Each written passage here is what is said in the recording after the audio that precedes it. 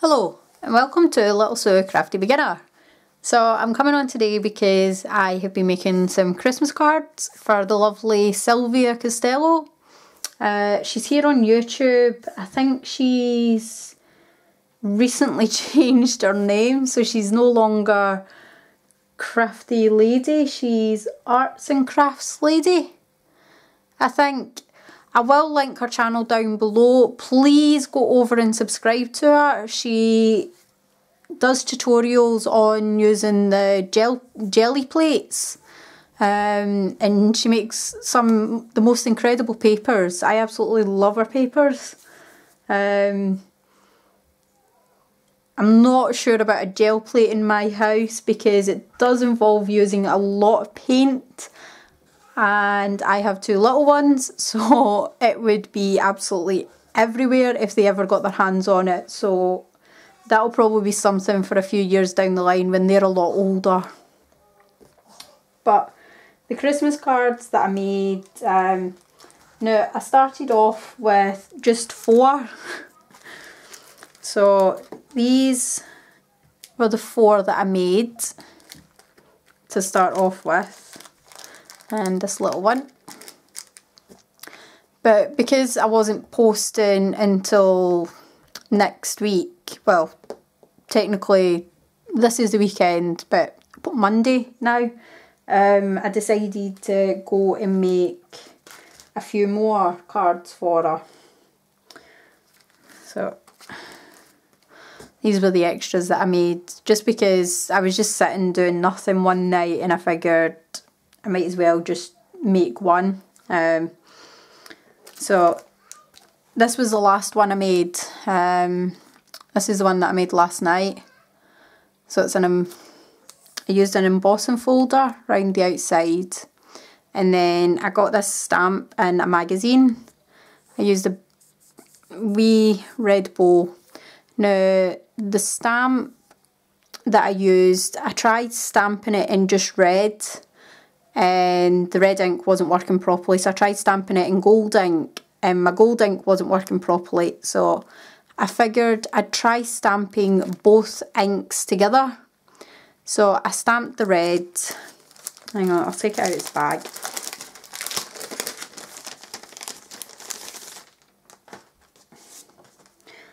So I stamped the red ink first, and then I stamped over the top of it with the gold ink, and it gives a nice shine to it because the gold's a metallic gold, whereas the red was just a plain red.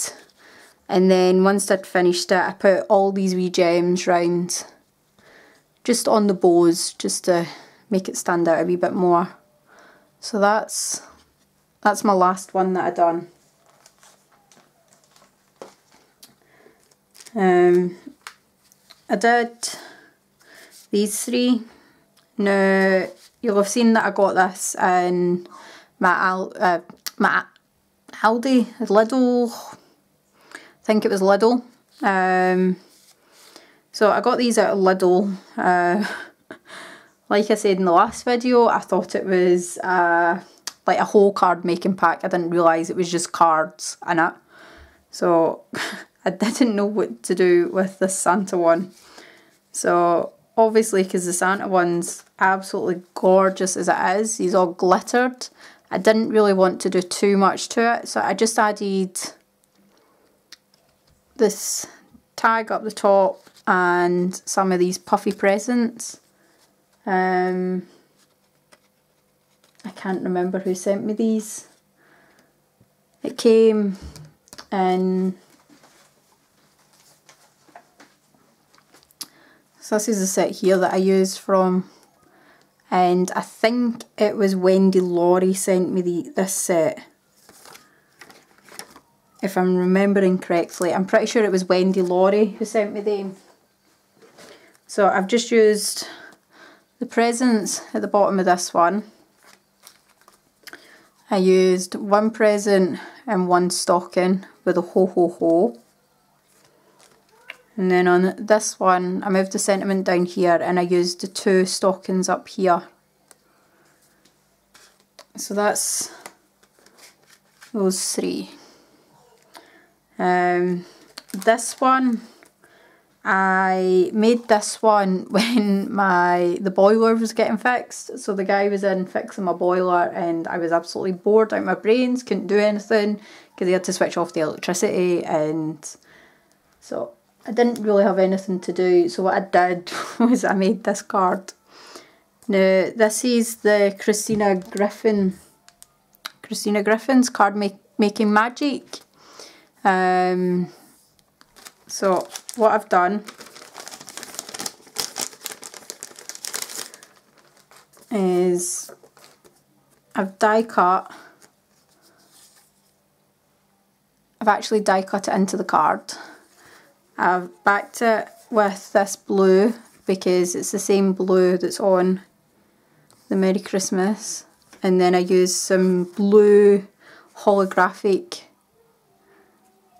paper for this one.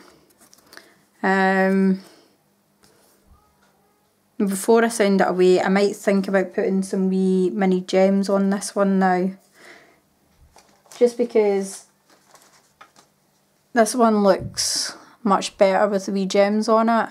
So I'm thinking that I might add some of the wee gems to this one as well. But we'll have a play around and see what it looks like. So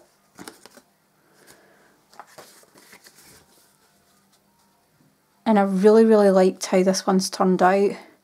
Unfortunately, my die cutting machine, it took about 8 times going through the die cutting just to cut this out.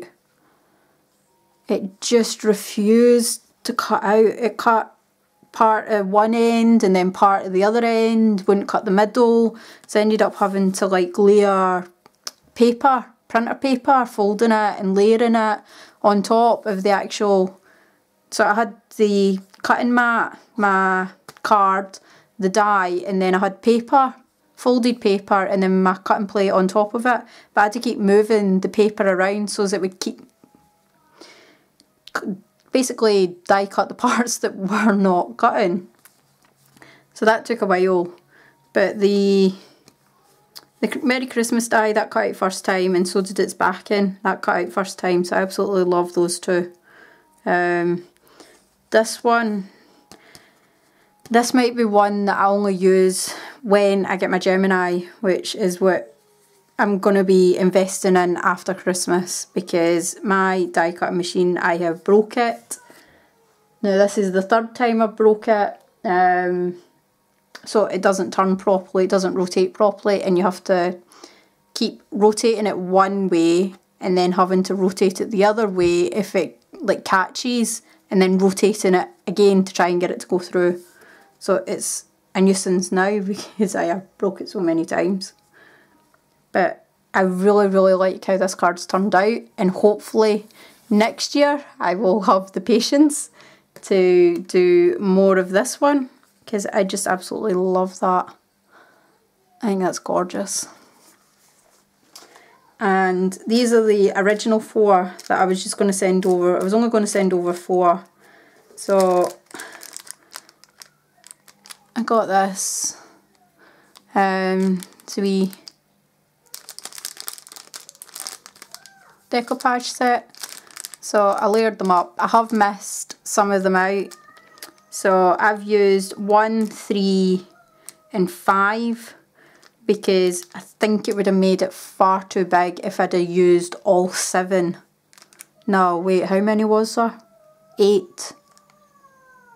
Yeah, there was 8 layers, and the foam pads I was using were a wee bit thicker than the thinner ones because I didn't have any of my wee thin ones left.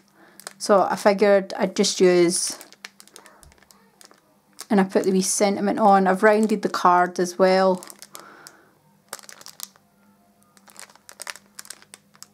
And I think that just makes an absolute cute wee dinky card. I love that one. This one, I've got a big massive pad with these in it. All these cut aparts, and you arrange them however you want. So this is how, and I used some of this It was wrapping paper. It's got a wee copper foil, and it's slightly got a worn look to it, which I thought looked really, really nice. So I used that for that one. And I have box cards, Christmas box cards. So I made up 2 of these, but these were an absolute pain to make. So I have only made up 2. There's like 12 in the pack, and because when you pulled, they're all supposed to be cut apart, but when you pulled them off, it left all these wee tiny tabs going all the way around everything, so I had to take scissors to go all the way around. It even, on the card as well, I had to go all the way around the card to take off all these wee tiny tabs. These stars were a nightmare to cut out because the pad literally joined all of these up with just paper. So I ended up having to fussy cut all of these out up to the cord, just so that you could see that beautiful frame in the background. But I absolutely love how these have turned out. So I will probably do some more, but it'll probably be just like one at a time. So it'll be like one every month after Christmas, because it is really fiddly and I did end up hurting my fingers quite a bit trying to fussy cut all the wee tab things that were going all the way around. But that is all of my Christmas cards that I have made for the lovely Sylvia. This is for Sylvia's challenge. She wanted you to make some Christmas cards for her so that she could hand them in to a charity or the hospital. Oh my goodness, I cannot remember. I am so sorry, Sylvia. I cannot remember why you were asking for... It is a charity thing. So these are my Christmas cards for her and I hope she likes them. Please go over and subscribe to Sylvia if you're not already subscribed, and please let me know down in the comments what you think about my Christmas cards, and thanks for watching everyone. Bye.